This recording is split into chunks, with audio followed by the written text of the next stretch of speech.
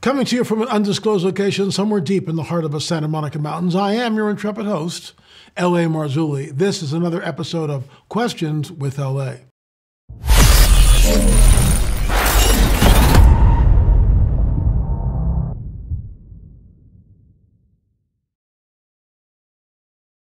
Let's get the record straight right from the get-go. I am not Mr. Know-It-All. There's only one, and he's up there right now, but he's coming back soon, I hope anyway. And I will do my best. If you've got a question, shoot us an email, questions@lamarzulli.net, questions@lamarzulli.net. We'll get into your questions, but first, a word from our trusted sponsor. Folks, if you're trying to navigate market turbulence, why not set course to the Noble Gold Investments Safe Haven? With global uncertainty looming, your savings and retirement plans are under siege. But there's one asset that stood the test of time, and that, my friends, is gold. Unlock the peace of mind that comes with owning gold, the ultimate safe haven. And if precious metals are new to you, Noble Gold Investments will hold your hand through the whole process. They have a team of experts who will guide you every step of the way to safety. Thousands of investors have sheltered their retirement savings with Noble Gold Investments. Don't leave yourself exposed to the markets right now. It's way too risky. With gold at an all-time high and looking to climb even further, it's the perfect time to invest. Open a Noble Gold Investments IRA and secure your future with a free gold bullion coin. Act now before it's too late. 877-646-5347, 877-646-5347, or visit noblegoldinvestments.com. That's noblegoldinvestments.com, noblegoldinvestments.com. L.A., what do you think of the work of Ken Amey? He has written many books on the Nephilim and wrote about you in some of them. He doesn't agree with some of the things that you and other people agree, or other people in the field discuss. Thanks, Rob. Well, that's an unfair question because, first of all, I haven't really accessed Ken. I really don't know what he's written about. I think I read one of his books years ago, but that's years ago. You know what? I think the answer here is biblical. Paul talks about this, whether Apollos or Paul. It's like, you know, if he's doing the Lord's work, bully for him. We're not going to agree on everything, and I get that. But you know what? It's okay. It's okay. And the Lord bless Ken and his work, and just pray a blessing over him for 2024, and that the Lord would enlarge his territory in Jesus' name. This is kind of interesting. I'm sure you are familiar with predictive programming. Yes. What do you think of this? Since you have mentioned the spaceship over Washington, I thought you'd appreciate this. Hope those alien invaders are better navigators than this one. This, of course, is from The Simpsons. Is it real or not? I don't know. People can Photoshop anything these days, but there we go. I have warned about this. There were actually in the 50s, there was a flotilla of UFOs went right over the Capitol building. I mean, we've actually shown this at different conferences and stuff. So this is from Elaine, and thanks, Elaine. And we are on the verge of disclosure. I'm laughing, but we'll be doing a show this week which talks about what I think is the greatest UFO sort of disclosure of 2023, and I'll be showing that on our UFO film probably on Wednesday this week, so check it out. But yeah, the phenomena is real, burgeoning, and not going away. This is from Rick. Hey, I love your show and follow you on YouTube. Thank you, sir. Appreciate that, Rick. I have this video pop in my feed regarding the giants mentioned in the Bible. I was fascinated that this guy believed there are multiple tribes. He obviously knew his stuff. I copied and pasted the link at the bottom. I totally believe your view on the great deception that is coming. We have prayed for you and your protection. Please continue to do so. Thank you. Asking for a legion of angels. Yes, please, to guard you in all of your ways. So when you go to the and you write, P.S. I truck at night and learn about you on Coast. Coast is great. It's actually a video of our good friend, Gary Wayne.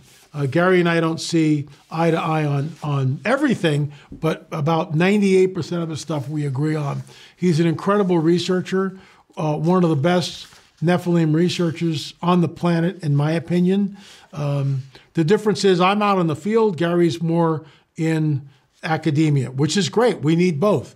So you put the two of us together when I'm down in Sacsayhuaman or Ollantaytambo or the sites that we've been in and around the Americas or over Europe, and then you take Gary Wayne's and you plug that in. Wow, now you really got something. Hope that helps. This is from Dawn.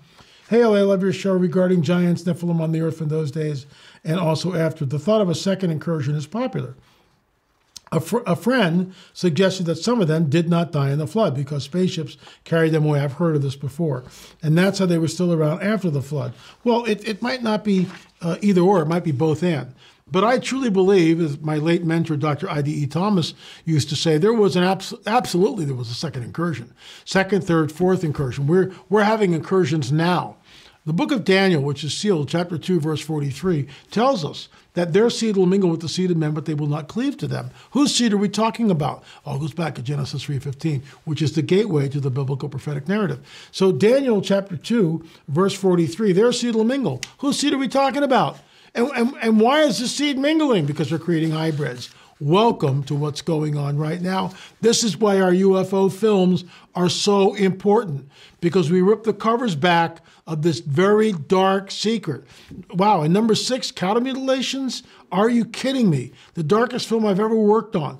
But it talks about, in our opinion, that the material, the blood and the genetic material from the cow is used to create an artificial womb. We may be the first researchers ever to postulate that. Let's continue. This is from Carlos. Hey, I love this. This is so pithy. Carlos, I love you. This is great. Here we go. What do you think of the discoveries at the Euphrates River, and what does this mean in Bible prophecy? According to biblical prophecy, that doesn't happen till much later on in the tribulation.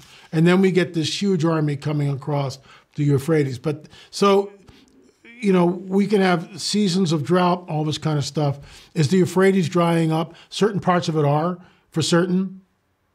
They're seeing things there. But, you know, unless I'm boots on the ground or I have someone that I can trust that boots on the ground, it's really hard to weigh in on it. And this is from Brian. Hello, big fan of your work. I admire your tenacity in exposing the truth of our reality. Well, I appreciate the good words, Brian. You can keep us in your prayers. Have you heard of Dr. Mike Heiser's breakdown of the birth of Christ being 9/11? I think he makes a solid argument using the information given in Revelation 12. So it's very possible, extremely possible. I have not accessed that work of Dr. Mike, but, you know, Dr. Heiser was an incredible academician. I mean, he was just amazing. And, you know, his work differs from my work. I'm more, like as I just said, and Gary Wayne's work. I'm a field guy. I'm out of a library and I'm in the field as often as possible. And that's why our film series, On the Trail of a Nephilim, we take you to those places. Dr. Heiser's work is incredible. Mike was sorely missed by many of us in the field. And right before he passed away, I was able to email him, and we sort of reconciled some differences. And his last words to me were, "Be blessed." And I take that as a great honor. So is it possible that Jesus was born on 9/11? I don't know. Let's go. Let's continue. This is from Bob. Hey, Lee, I thought I would share in my emails this morning. Love your videos. And basically he's sending me a link here. No credible evidence of UFOs found, Pentagon official tells us. Man, is that the old Texas two-step or what? Yeah, it's just nonsense. And thanks for sending this to me, Bob. The official charge by the Pentagon to track the mystery surrounding UFOs stated, "There's nothing unusual we'll see at this time.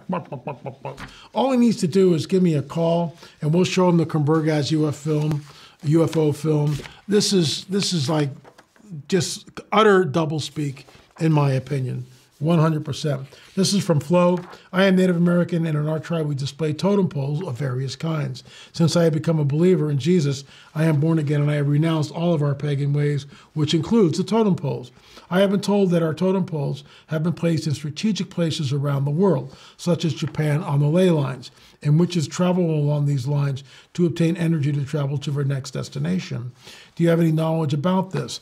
Well, Flo, not so much about totem poles, but I will tell you this, that those who are in the occult, those who embrace the dark side, will get power. There's no doubt about that. And the Brujos And the shamans and the medicine man can do all sorts of stuff. They can shapeshift. They can take on the appearance of a wolf or a raven, any of those things. A cougar, I mean, they can do all that. That's what the power does. They can transmogrify themselves. But there's a price that comes with that, and that price is your soul. No, thank you. This is from Matt. In the Nephilim hybrids were not able to produce. Why was it necessary to say Noah was perfect in his generations? Because in my opinion, Matt, remember, first of all, you don't have 8 billion people on the planet during a time of Noah. You're in a very small area, very small, okay? How many people? 200,000? 100,000? We don't know.